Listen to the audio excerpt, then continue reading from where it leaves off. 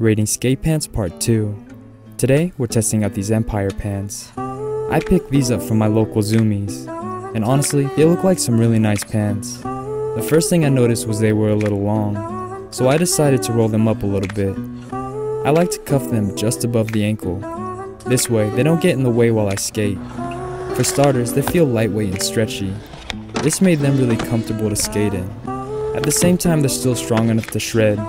I don't think these will be ripping that easy. And if you do, at least they're easily replaceable.